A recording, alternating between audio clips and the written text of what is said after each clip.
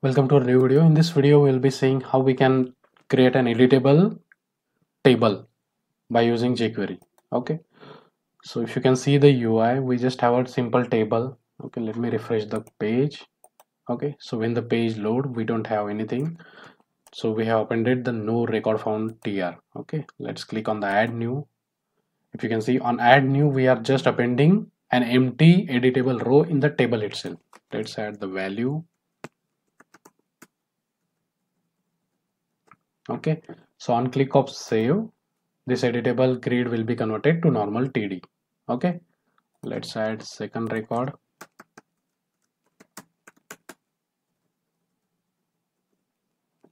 Let's click on save. Okay, let's add one more so that I will show you all the operations.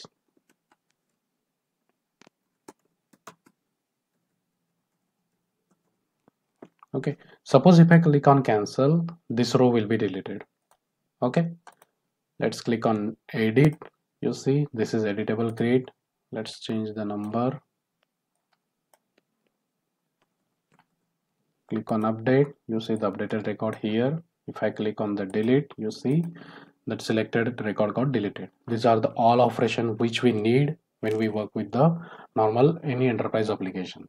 The thing is, this is with the jQuery, but on click of functions, you can call your API calls. Okay, so let me show you the code. This is the basic code. Th, that is the fixed one, t body as empty. Okay, so on load, if you can see, we have got this basic tr like no record is present. So I have created an empty row variable which is having td with call space, call span 4 and no record available text. Okay, with text center. So you see this, and I have on page load, I mean that is document.ready, I have selected table, then tbody append my empty tr variable. Okay, that's why you are seeing this. Next thing is on click of add new. You see on click of add new, I'm appending tr with the editable text box to my table.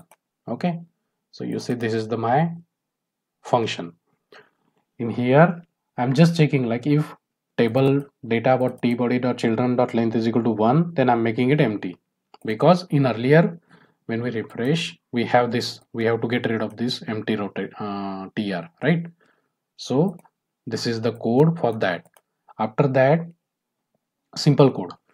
Again, I have created another variable empty new row. It is having tr code with all the text boxes. If you can see, td is there, text box is there. Just to mention, like for you, if you can see, I'm using classes, td name, then for text box also txt name, txt city, txt, because by using this class we are going to pick the value from that td and then put it into the text box. Okay, and buttons also. So table body, table data dot tbody append this my variable. Okay, then I'm emptying, this doesn't require, this is also not required. Okay, let me show you in the debugger like how things are. On click of add new,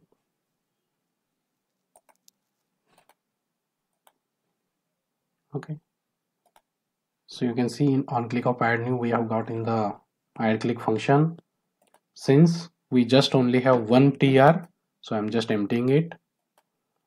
Then I'm appending new tr variable that is having complete tr with the text box.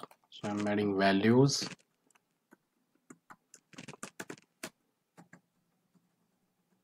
Okay, so you see on this save function, so this is my second function for the button, table data dot on. Dot on is a event which we can use to all the future elements. Let's say when page load, this save and cancel button was not there. So if we have to apply event on this kind of buttons, means any kind of element which are going to be generated dynamically. So you can do like this. This is our table selector on, then our event name, then our class name or ID, whatever you can, and then function. Okay. So on click of save, you see. So here, what I am to do, we have to create what you can say complete tr, right?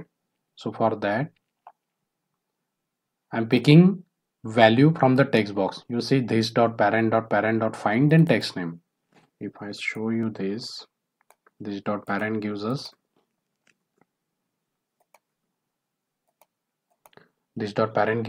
td. Again, if we take the parent, we get the tr. Okay, and from that tr we are finding element by using id class.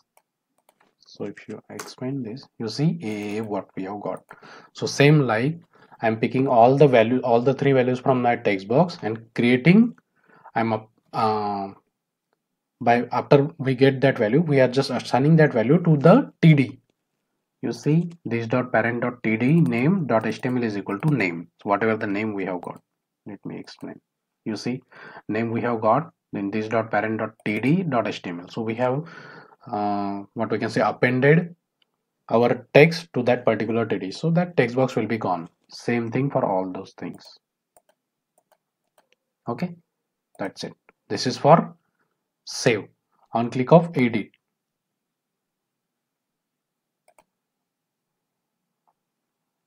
this is the function table data on click and the button edit. On click of edit, again the same thing. First we have to get the value from now td.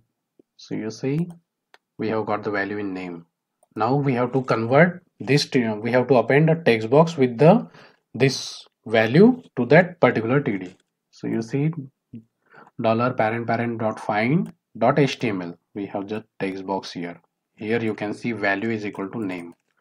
Okay, and remaining is the same thing. You see we have got the value.